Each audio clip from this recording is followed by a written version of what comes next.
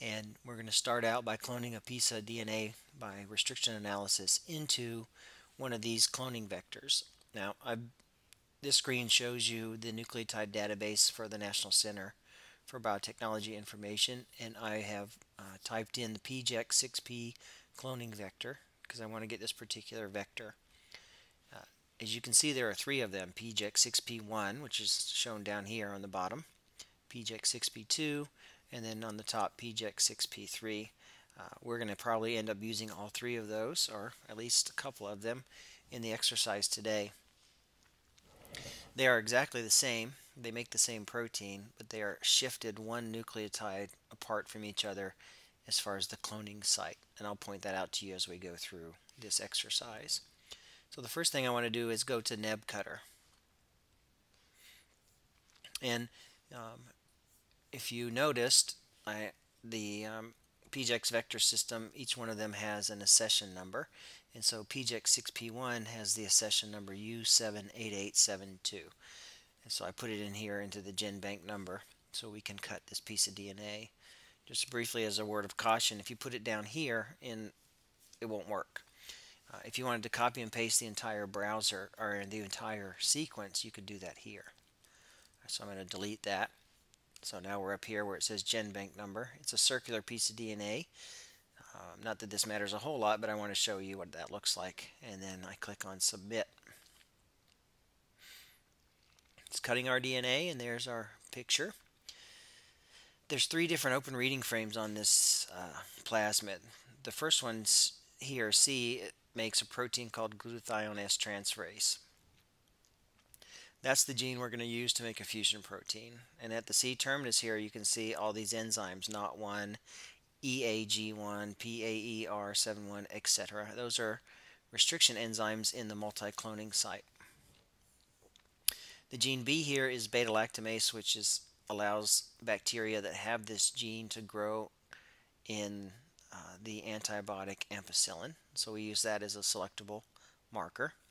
And A is a repressor called the LAC repressor. It makes a protein that turns off the GST gene. So under normal circumstances, this gene is off. And then when the scientist wants to turn it on, they add a special sugar, which is called IPTG. And that sugar binds to the repressor, and that removes the negative regulation, so the gene turns on. And so you can turn this gene off and on just by adding sugar to the bacteria. I'm going to linearize the DNA so that we can zoom in. So this is the same DNA, now it's just been linearized. Here's GST. I'm going to make two X's on the linear ruler here on either side of the multi-cloning site with all these different enzymes. Okay, and then click down here on zoom in. This is showing us the C terminus of the GST protein and all the restriction sites in a row. It starts off with the BAMH1, ECAR1, EXMO1, etc., and works its way all the way through the different enzymes. If I click again here and just past that, I want to show you the stop codon. You can zoom all the way in. I know this looks like a big mess, but you can see all the enzymes now. But you can zoom all the way in to see the stop codon. That's here at the C terminus. You see the TGA that's highlighted here. That's the UGA on the mRNA that serves as a stop codon. So that's the very end of the protein. So naturally then, if we clone into this gene, we have to clone before the stop codon. So we have to clone to the left here. If you clone to the right, then the cell will make the GST protein stop at the stop codon and never make your protein.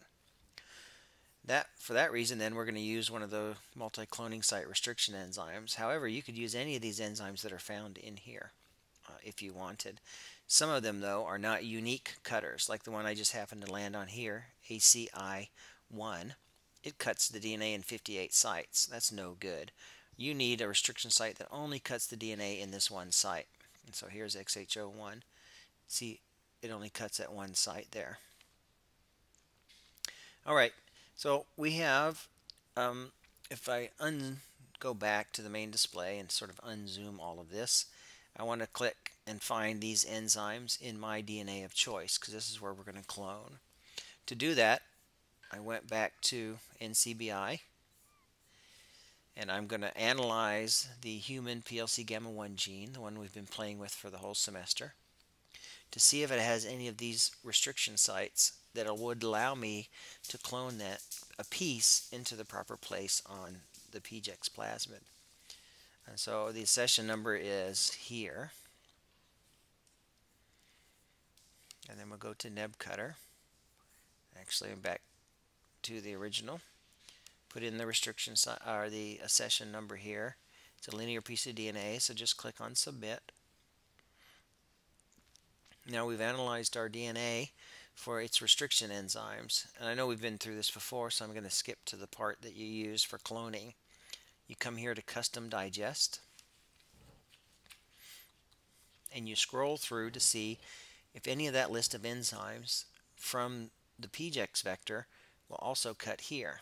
And so the first one on that list, I know you guys don't remember, but I'll read them off, is BAMH1.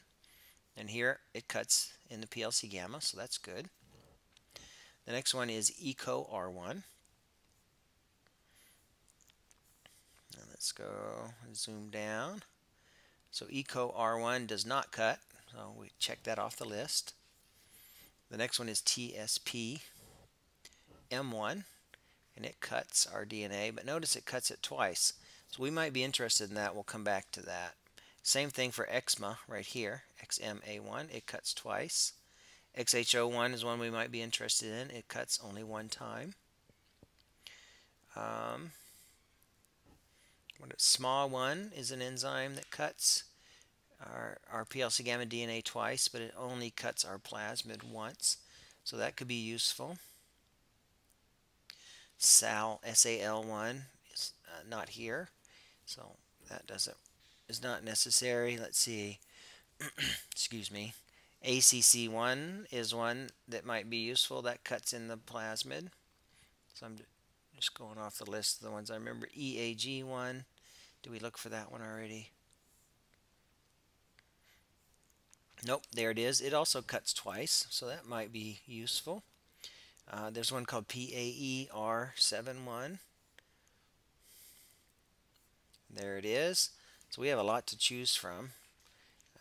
And then PSPX1 also cuts in the plasmid. And then you go, after you've chosen your enzymes, you click on Digest. And that shows you where all these guys cut. So, some of them cut once, some of them cut twice. So here's EAG1. You see it cuts at 419, but it also cuts here at 848. And so if you use this enzyme, you would cut out this little piece of PLC gamma 1. That might be useful for you, I don't know. If you chose small 1, notice it cuts here at number 77. It also cuts way back here. So you could cut out almost the entire gene. That could be really useful. Now we'll look at these because XMA1, small 1, TSP1 have a special relationship with each other. You see small 1 recognizes the sequence CCCGGG. TSP1 also recognizes CCCGGG. XMA1 also recognizes CCCGGG. So we should talk about those. There's PAER71, PSPX1. They recognize at the same site here, and XHO1. They only cut one time though. There's no corresponding partner. So if you wanted to cut out a piece of DNA, you'd have to choose this enzyme and then maybe another one like BAMH1, a different enzyme. Okay, so what are we going to do? Well, let's look again quickly at the neb cutter analysis of the plasmid. Make it linear again and zoom in just so we can look at it. So if we cut with this small one, the CCCGGG, we can clone into this one site here. And that's probably what I'm going to do right now to show you how to do that. That's the easiest thing to do. And it'll put our DNA right here at the end of the GST protein. If I come back to the PLC gamma, and there's small 1, I'm going to click on that. so we can look in more detail at how the enzyme cuts. So small 1 cuts the DNA at CCC-GGG, and it cuts it right in the middle. So we'll open the DNA up as a blunt cutter. Remember that I'd mentioned EXMO1 and TSP-M1 also cut CCC-GGG, but look, they cut it at a different, in a different way. They don't cut it right in the middle. Instead, they cut it asymmetrically. And so if they cut here and here, it would generate pieces of DNA with a 5' overhang. So TSP-M1 and XMA1 are neoschismers of small 1. TSP-M1 and XMA1 are isoschismers of each other. That means they cut the same sequence at the same spot. Okay, that was from last week's homework. You probably figured that out already by yourselves. So let's choose small 1, and it's going to cut the DNA right there. And that makes it pretty easy. So I'll go back to the main display. What do we do now? Well, we need to get those fragments of DNA and start pretending like we're doing restriction digestion and mix them together and then analyze them. To do that, I'll go back to the PLC gamma. I'm going to copy the entire RNA and then paste it into a Word file. So there it is. And then I know that the enzyme, or the font Courier, C-O-U-R-E, R-I-E-R, where is it? C-O-U, sorry, there, is at the font 10. Will show us our DNA in the best light because each letter is exactly the same size in Courier, and so it lines them up nice and tight. So there's our PLC gamma FASTA sequence. So number 1 here is, this is our target DNA, human PLC gamma 1. Now I need to find the restriction site for small 1. Remember there was 2 of them, and I use the find function of Microsoft Word so that we can search within the sequence. So let's search for and find the restriction site. The restriction site is CCCGGG. So now I search for them. There's one. So there's the first CCCGGG. I'm going to highlight it, and I like to actually change the color. So I'm going to highlight it with green. Okay, now we need to go down to the next one. So we found the CCCGGG again.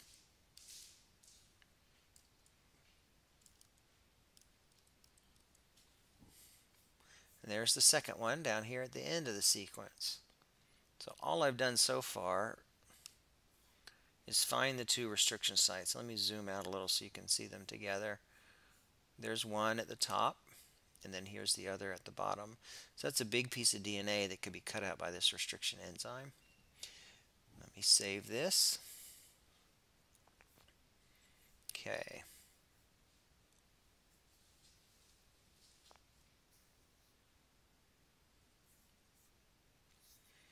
Now the next thing that we need to do is go back to the NCBI and get the cloning vector sequence. So we're going to start off with PJEC6P1 and clone into that vector. So we want to do the same thing, copy and paste the FASTA sequence into our Word file so that we can mix the DNAs together. So here we are, number 2, and then the cloning vector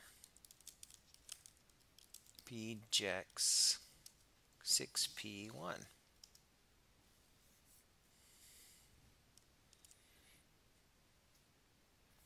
And what did I do wrong? There shouldn't be all those numbers. So I have to do it again. Just give me a second here.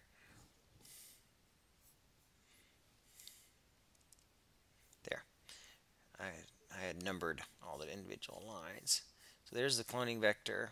It looks a little messy now, so I'm going to change it to Courier and 10, size 10 font, and that will clean it up a little bit. And then what do we need to do? We need to find the small one site, which is CCCGGG, and there it is in PJEX. So I'm going to highlight it, and rather than make it green, I'm going to make it pink so that we can see what happens next. There we go. So we found the small one site in our plasmid right there. And up here we found our 2 restriction sites in our target DNA.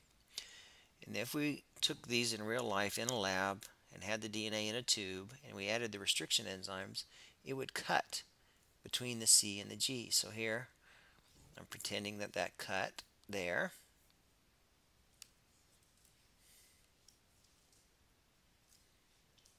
Oops. And it also cuts there. So it would separate our DNA into 3 pieces. I'm going to take the middle piece that's cut out right there, and that is what I would call a small one fragment. And then I'm going to copy it and paste it right in the middle of the CCG small one site of the PJEX. And then if we wanted, I can go through and clean up. I'm not going to take your time to do that right now because it doesn't absolutely matter for what we need to do next. So let me scroll down so you can see.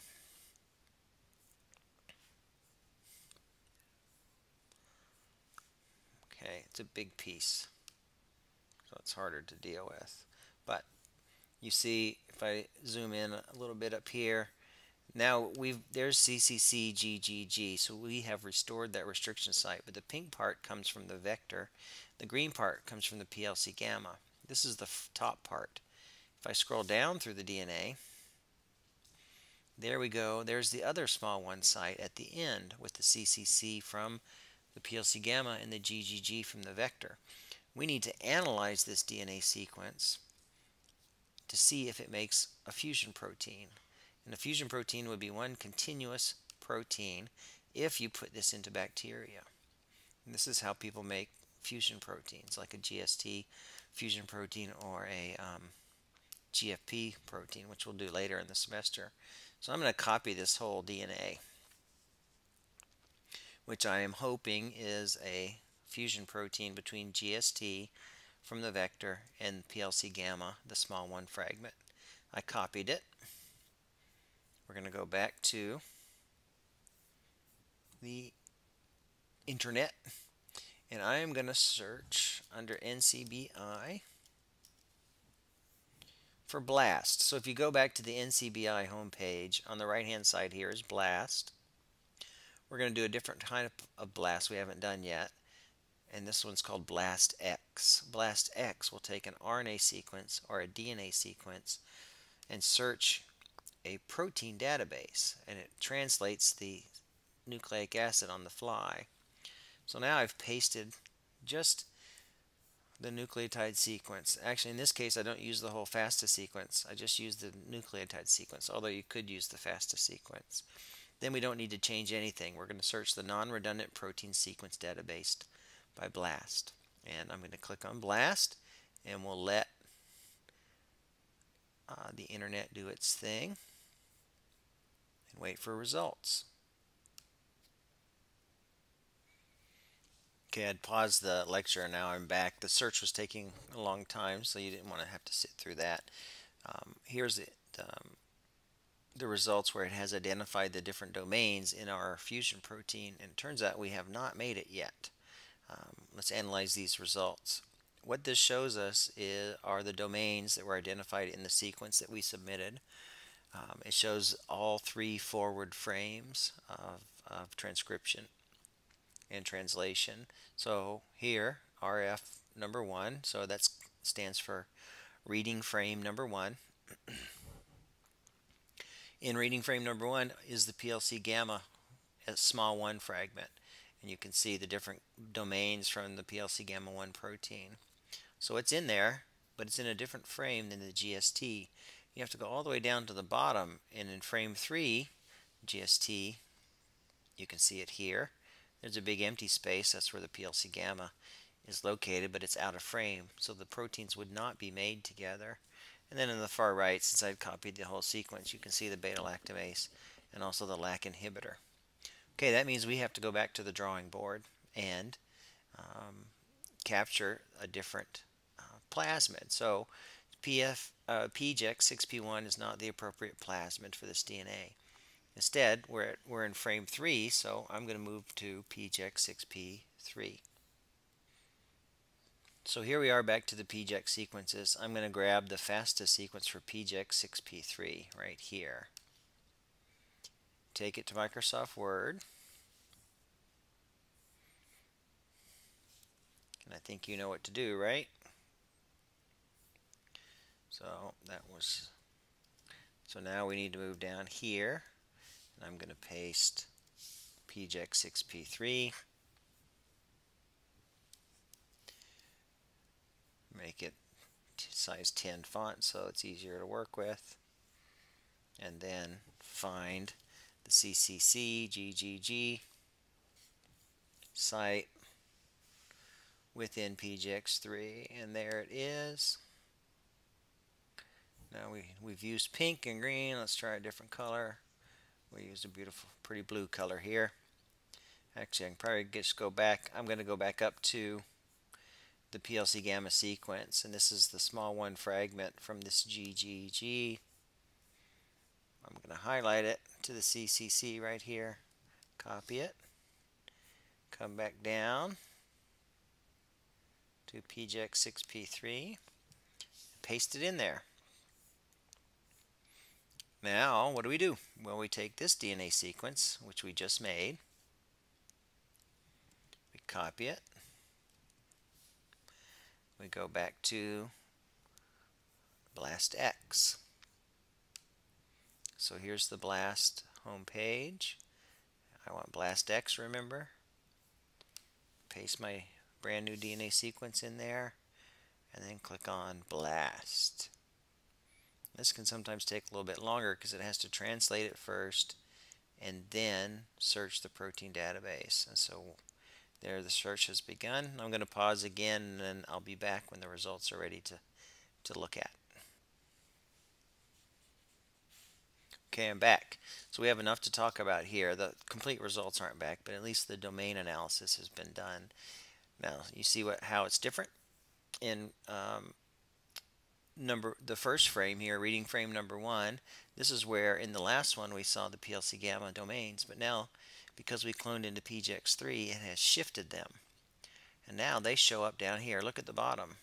So this means we have successfully found or created, theoretically, a GST right here, glutathione S transferase, PLC gamma fusion protein. Now when you put this DNA back into the bacteria and you added the sugar, it would make the GST protein, but then move seamlessly into also making the PLC gamma proteins. So that's pretty darn neat. Also notice that because we used the different vector, it has shifted the beta-lactamase and the LAC-I repressor out of frame from the GST, whereas in PJEX1 they're in the same frame. So that changes several things. That doesn't matter because those don't have to get made as a fusion protein. Each one of those has their own promoter. But it does matter that PLC gamma is in frame with GST because it will not have its own promoter. It has to get made as a fusion protein with the GST protein. Okay, so that's subcloning by restriction analysis. Hopefully you enjoyed it. I think it's a pretty fun puzzle. I want you guys, you'll use this as to help you, this lecture, and then I'll put another homework online for you to have your own subcloning puzzle.